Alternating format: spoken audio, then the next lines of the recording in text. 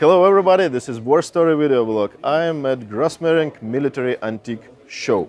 And here is Helmut Weitze stand. And here is Helmut Weitze. Hello everybody.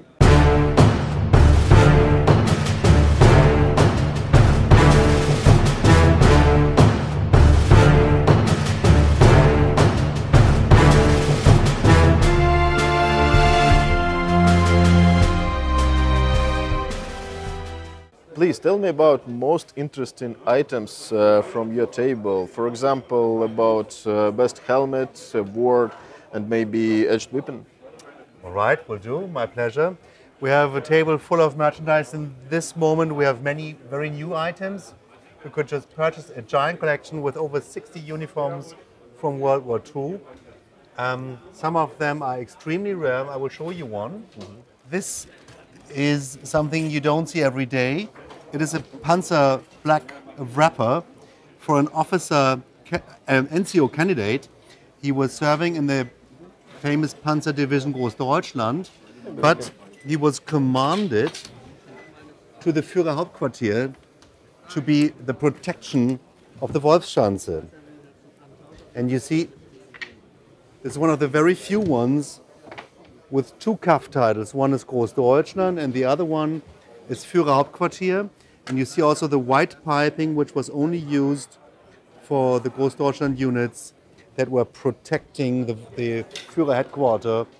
And this is the first one in many, many years that I've seen. It was coming more or less direct from a private household. So extremely rare.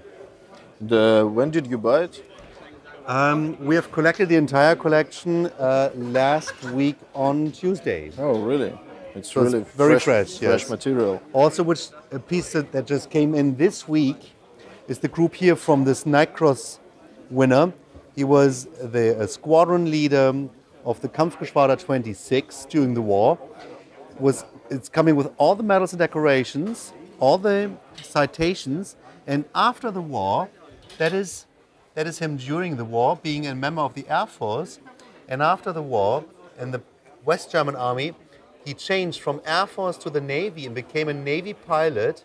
And what is really nice, the portrait photograph is showing him with his post-war Knight's Cross and the post-war medal bar that you see here. And he's wearing his Knight's Cross together with an American naval pilot wing, which he got awarded being a NATO officer. So, Okay, so historical. yes, and we could purchase this in two groups, from the grandson and from the son. And all came together in one day. So a really Okay, interesting story. It's full dynasty. Yes, yes. Yeah. And in this completeness, it's an exception that everything is still there. And is this one not post-war? No, this was actually the awarded Knight's Cross. This is a Klein and Quenzer piece. So later on marked 65, but this is one of the very first productions of Klein and Quenzer. And at that time, still only silver hallmark, but no 65. That came a little bit later. But this is actually the cross what the soldier was wearing on this very photograph. So this is this cross. It's really interesting. Yep. And I have a question. How much is it? How much is the full group? The whole historical group is 25,000 euros. 25,000 euros. And there is a... Yeah, that's interesting. It's a Spanish cross in gold. So during the Civil War, the Spanish Civil War, he was flying with the German Legion Condor in Spain, and he was quite successful. He got the Military Bravery Medal, and this is from Spain. This is the Spanish commemorative medal after the war finished. And this here was his Spanian cross in gold. You see, after the war, the veteran has destroyed the swastika in the center, but he forgot to remove the swastika from the eagles. So just a curiosity. And this here is the citation for this medal. Original document. Original documents. And the original documents for the Spanish decorations are these colorful ones here. That's very interesting. And I'd like metal bars because a lot of history on small piece. And Yes. Yeah, a story like this, the group like this is telling the whole history, how he was fighting, where he was stationed, his commanders who signed the documents. So it's a very nice story, and you can do a lot of research. Okay, very interesting. And what about your favorite helmet here on display? A lot of helmets here and Yeah. headgear. I show you a very special one. One moment. Okay. I don't know if it is the most expensive helmet here on the table, but for sure one of the rarest. This is an imperial helmet made around 1905, 1910.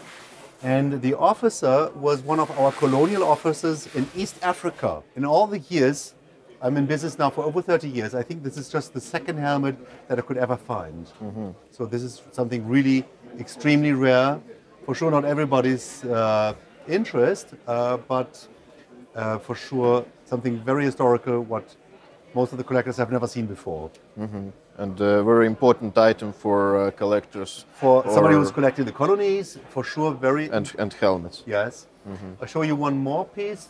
Let's take a visor head. This is something which might be also interesting for the Russian collector world.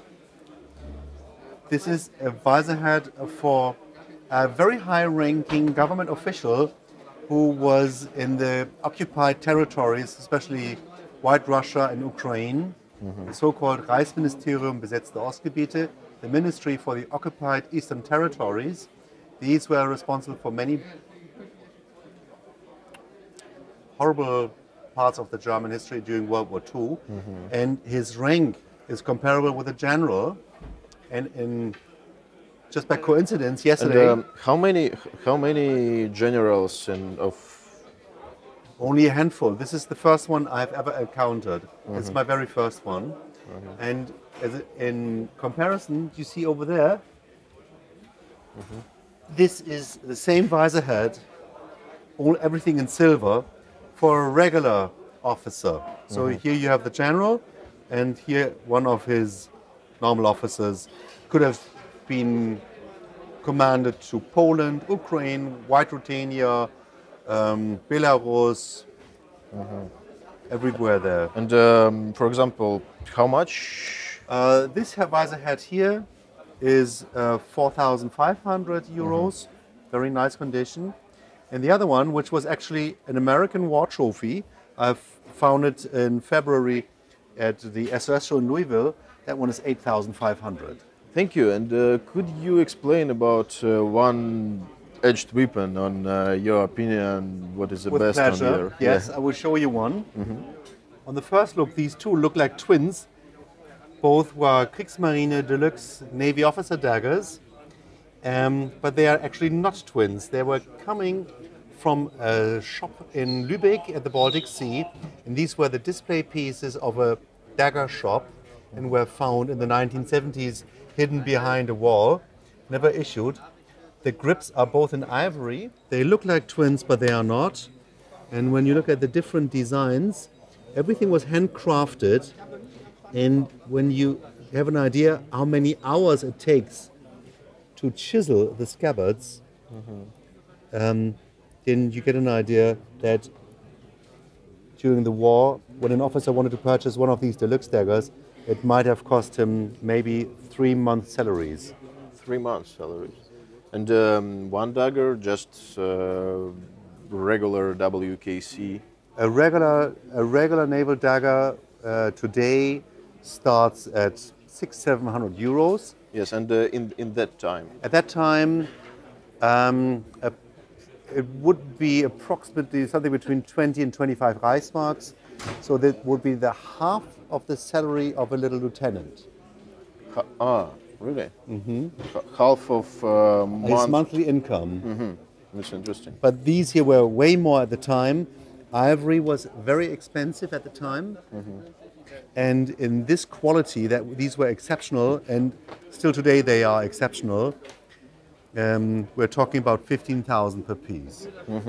That's interesting. Especially this design here, I've never seen before. And you said those items found in Lübeck? In Lübeck, in a former shop which was cleaned out. After the war, they were selling knives and scissors, and during the war, for sure, also military daggers. and I was told in total they had 5 different as a wall decoration, and these 2 we have received. Okay, that's interesting. Yep. And when did you? This one actually had, it's not even an inventory number. That one came this Monday, and the other one I have already for about 3 weeks, coming from the same source. How is this show for you? Maybe you found something extraordinary to put it on your private collection or merchandise? Unfortunately, for my private collection, I didn't find anything, but it is also very difficult. I understand. We have purchased one group which is very unusual, which belonged to a Panzer officer.